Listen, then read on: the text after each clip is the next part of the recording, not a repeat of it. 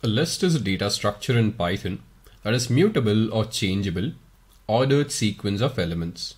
So these lists provide a smooth way to organize your data, making everything easier to track, control, and analyze. Understanding this, we have come up with this video on list in Python.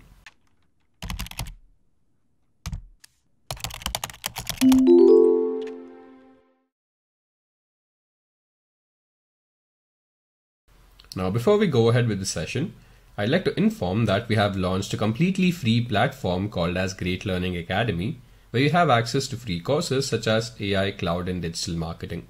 You can check out the details in the description below. Now we'll go ahead and work with the next data structure in Python, which is a list. So when it came to a tuple, that was an ordered collection of elements enclosed within round braces. But a list is an ordered collection of elements which is enclosed within square braces, and that is not the only difference. So tuples were immutable. That is, when you created the elements inside a tuple, you could not change them later on. But when you create a list, you can actually change the values which are present in it. And this is how we create a list. So L1, that is the name of the list which I'm creating, and I'll have square braces and I'll have these different elements stored inside it. Let me delete all of these over here and let me start fresh for the list. I'll add a new comment which will be list, and inside this I'll name the object as L1. I'll have square braces over here. I'll have 1, A, and true. And let me print out L1. And this is our new list. Now let me go ahead and check the type of this. Inside type, I will pass in L1. And as you guys see, this tells us that this is a list. Now, as we had extracted individual elements from a tuple, similarly, we can go ahead and extract individual elements from a list as well. And it is the same process. So over here, we've got all of these elements and the indexing starts from 0. So it is very important. Keep in mind, guys. So the indexing of a list or whatever data structure you're working with in Python, it starts from 0. And if I want to extract the second element over here, the index of the second element will be 1, because this is index number 0, this is index number 1. And when I pass in L1 of 1, I'll be able to extract this particular element from this entire list.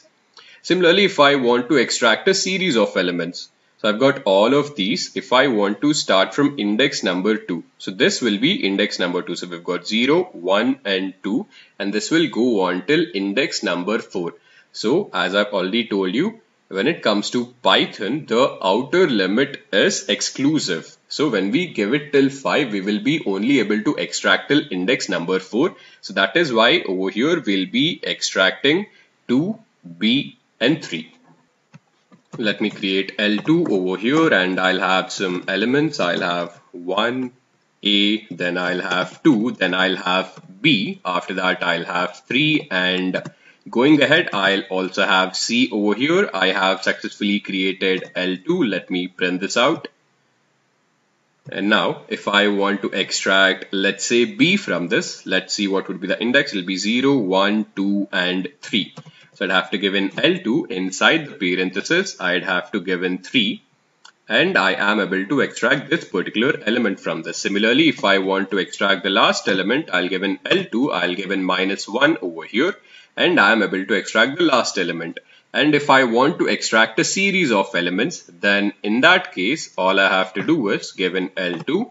And as we saw in the example, if I want to extract 2, B, and 3, so the index for this is 0, 1, and 2, I'll give in 2 over here.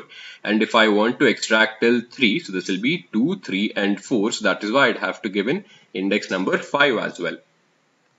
And we are able to extract 2, B, and 3 from this entire list. Now, let's see how can we modify a list. So we have the same list over here, and initially at index number 0 we have the element 1. But if I want to change it to some other element, all I have to do is give in the index number and I have to assign a new value to that particular index number. So as you guys see, I am assigning the value of 100 to this particular index number, and I'm able to change this value of 1 to 100. Now, we can also append a new element at the end or pop the last element. And to add a new element at the end, we will be using the append method.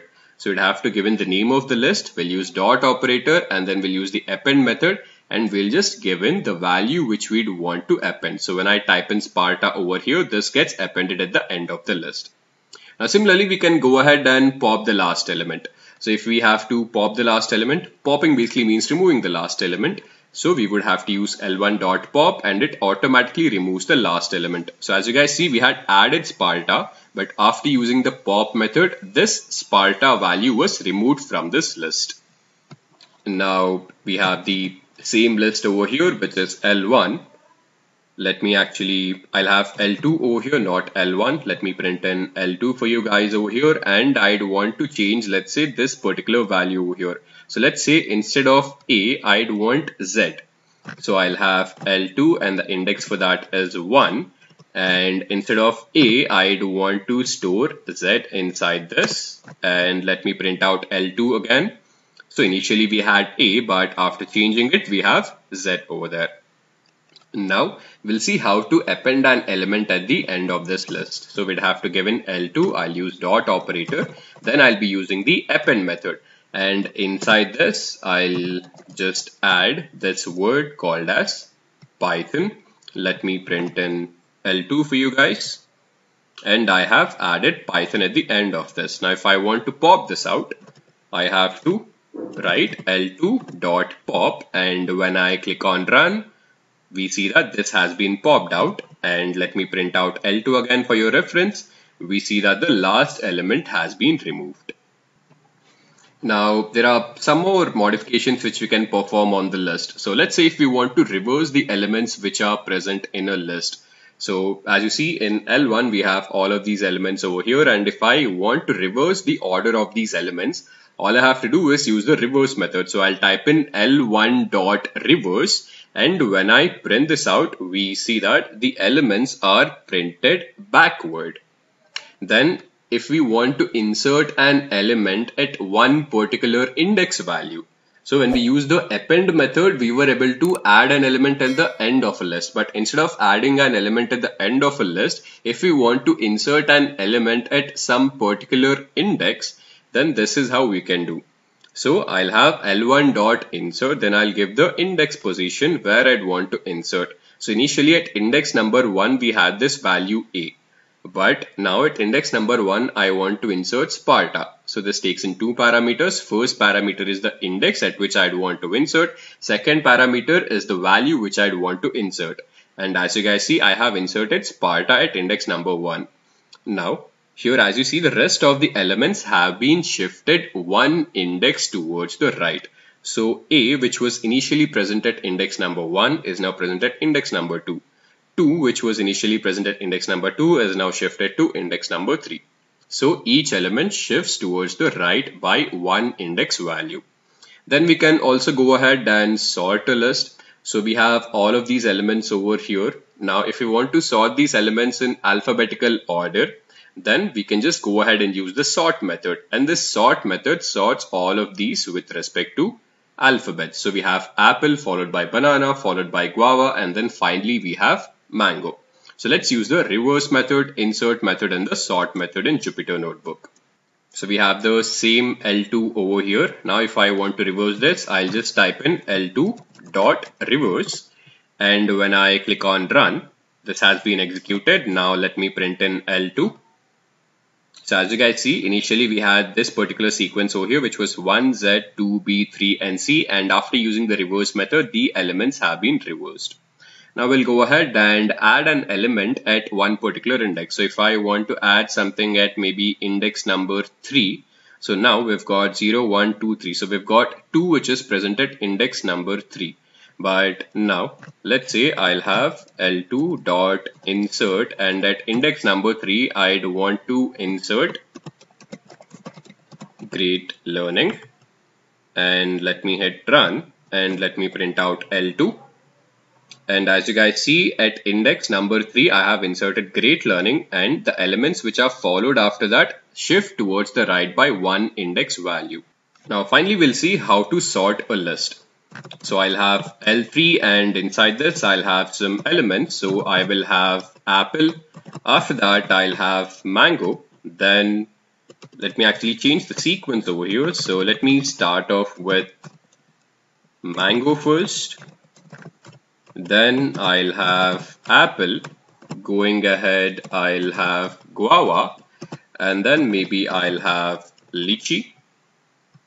Now this is the sequence which is present in this list, and if I want to sort this out, I would just have to use the sort method.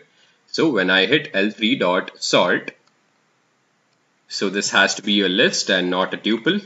So this has to be square braces. You guys have to keep that in mind. Let me change this over here. Let me cut all of this out and let me paste it over here. And as you guys see, this method has been executed, and when I hit on run, we have changed the order. So we've got apple followed by guava followed by lychee, and we have mango at the last. Now we can also perform the same concatenation and repeating operations on list as well. So here we have L1 where we have the elements 1, 2 and 3. Then we have L2 where we have the elements A, B and C. And if I want to concatenate this L2 at the end of L1, all I have to do is use the plus operator. And when I use L1 plus L2, this is what I get. I'll have 1, 2, 3, A, B and C. And if I want to repeat the elements which are present in a list, I would just have to multiply the name of the list with a particular scalar number. So as you guys see, I am multiplying L1 with 3 and I have repeated these elements 3 times. So here I'll just have concatenating a list, and I'll just go ahead and create 2 lists over here. Inside L1 I'll have 1, 2 and 3.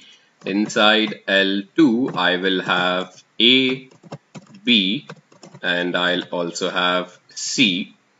Now I'll perform L1 plus L2, and we have appended L2 at the end of L1. So you'd have to understand that L1 plus L2 and L2 plus L1 would give you different results. So now when I actually type in L2 plus L1, you would see that we have appended L1 at the end of L2.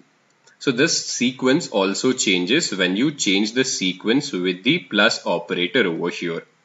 Now let's go ahead and repeat the elements. So I'll have repeat the list, and let's say if I want to repeat the elements which are present in L2, so I'll just multiply L2 with, let's say 5, because I want the elements to be repeated 5 times. So I have A, B and C being repeated 5 times. This brings us to the end of this tutorial on list in Python. Now before you guys sign off, I'd like to inform that we have launched a completely free platform called as Great Learning Academy, where you have access to free courses such as AI, Cloud and Digital Marketing. So thank you very much for attending this session and have a great learning ahead.